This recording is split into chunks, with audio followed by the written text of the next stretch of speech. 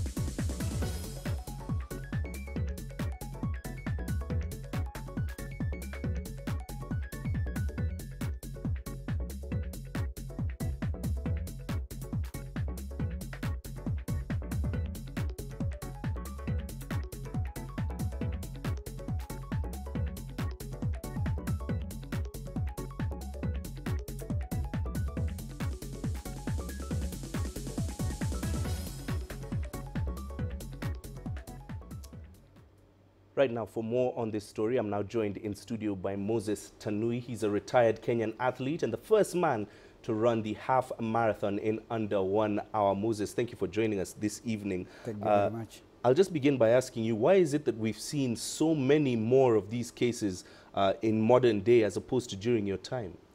One thing that I can say is that during our times, when you are an Olympic champion, a world champion, you can run all the races in the world, and you can choose which one to run or which one to not run. And you can remember sometimes you can even choose not to run with your competitor.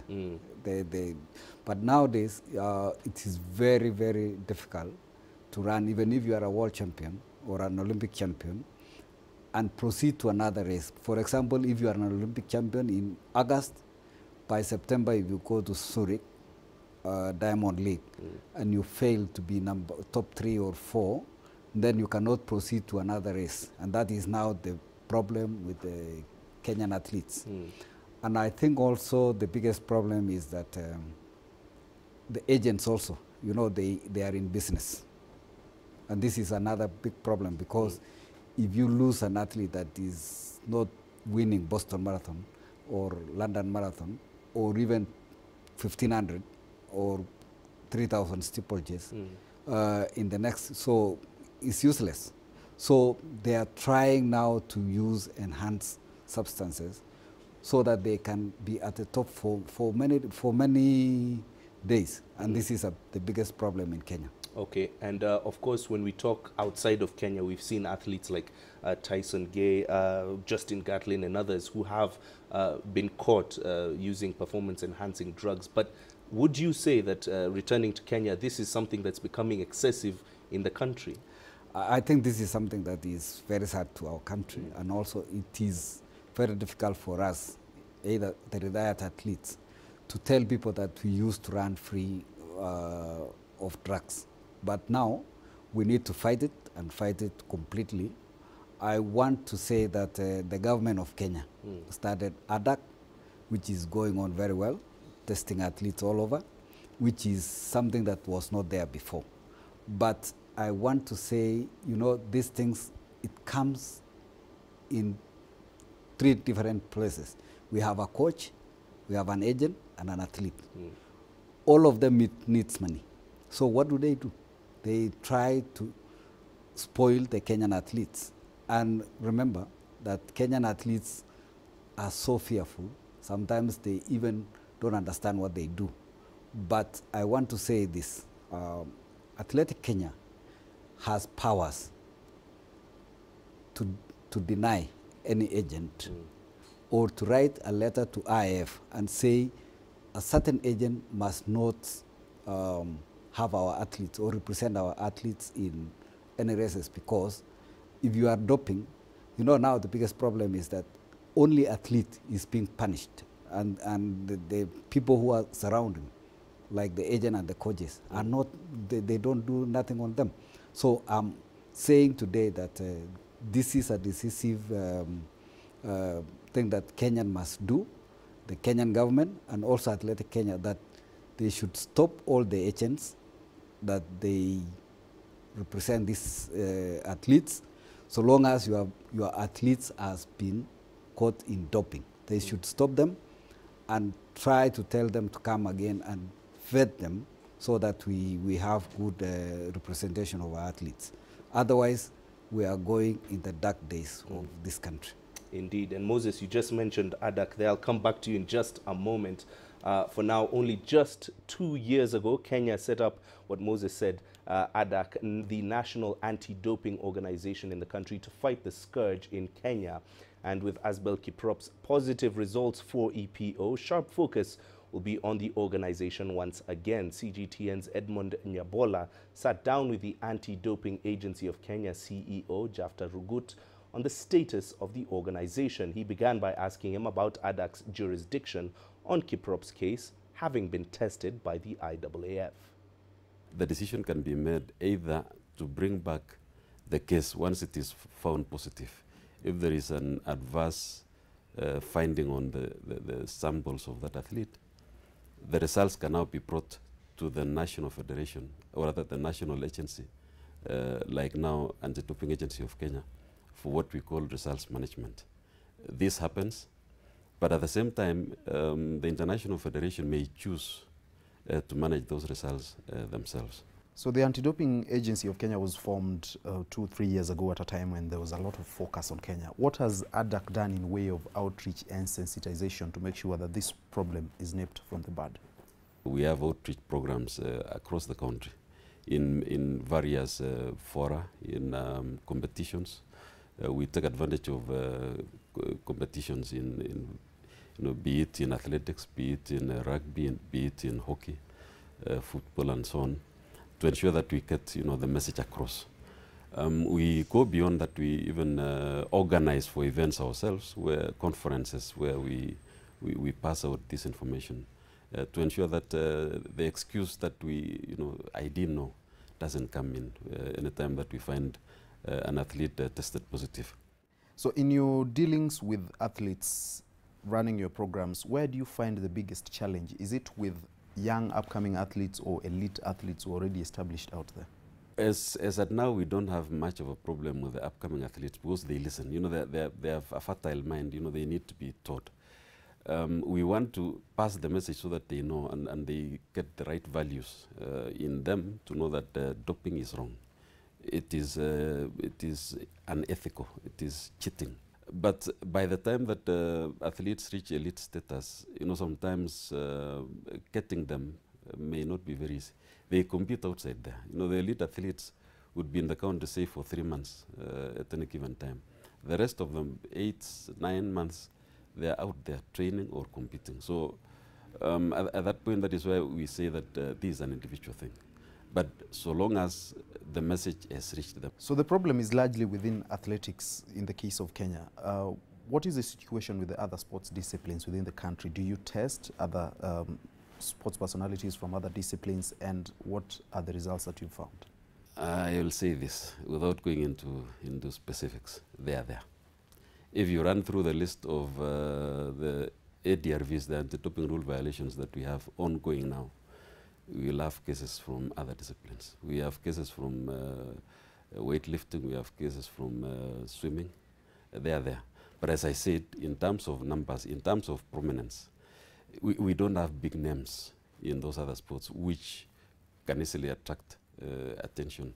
The way those who have participated in international marathons, in international competitions, events like the World Championships, that we have in athletics, would attract attention. Going by the latest developments, there's going to be a lot of focus on Kenya from international authorities and the whole sporting world. What is the Anti-Doping Agency of Kenya going to be doing to reaffirm to them that you are indeed in control of the situation? It requires that we gather some intelligence. We know where there is a propensity towards doping, that there is the likelihood more in certain events. For example, the endurance events, that is where there is more likelihood of somebody to use a substance to enhance his performance. Right, we are still speaking to Moses Tanui, a retired Kenyan athlete, about the doping crisis in the country. And Moses, there have been renewed calls in Kenya to vet athletics agents afresh once again. In the grand scale, would you say that they're culpable as well in this doping problem?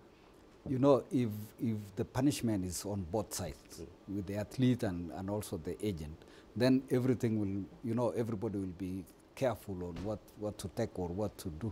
So what I'm saying is that they should vet the agents and try to stop those agents who have athletes who have doped.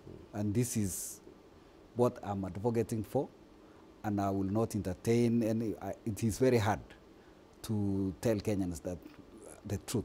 But the truth is that even if we want to lose this year, because we want to clean our country, even if we want to stop all the athletes not to participate in any other meetings, I know people will be saying Moses is too arrogant, but I'm saying this one so that we clean our country and make sure that we start with a new slate, because we cannot be accused every time of one thing that is supposed to be stopped. Doping you can stop because it is something that you take, and it is something that you know very well that this is not very good. And remember that how many athletes they have died. We have about 15 or 10 athletes that are dying every day. We don't know what is the cause. Sometimes you find somebody is running and the heart stops. So we don't know what is it, because several times the doctors have not even revealed to us what happened to the athlete. Indeed, because as you said during the break when we were speaking, the punishment, and not only from the IAAF, lands solely on the athlete themselves. And finally, just rather quickly, I'll just ask you quickly, Moses, coming back to athletes, do they know their obligations when it comes to anti-doping? Let me tell you, you know, anti-doping is something that even an athlete that starts to train today, they know it. It is a matter of maybe peer pressure from the athletes about what they want to gain at the end of it. But they don't know also that they are ruining their lives, because you cannot enjoy your full life like some of us when you do doping, because you are trying to make yourself rich, and then all of a sudden you are not there. So I'm saying all the athletes know what they are doing, and the punishment should be even severe.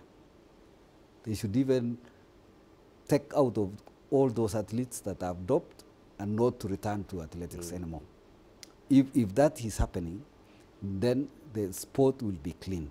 Otherwise, if we ban them for 4 years, 2 years, they will do the same. They will come back and compete. So for me, personally, I want to I need IAAF, WADA, and all other concerned bodies to ban the athlete's life, because it is like stealing from others. Yeah, if you want to kill somebody with a gun, it's the same, and take money.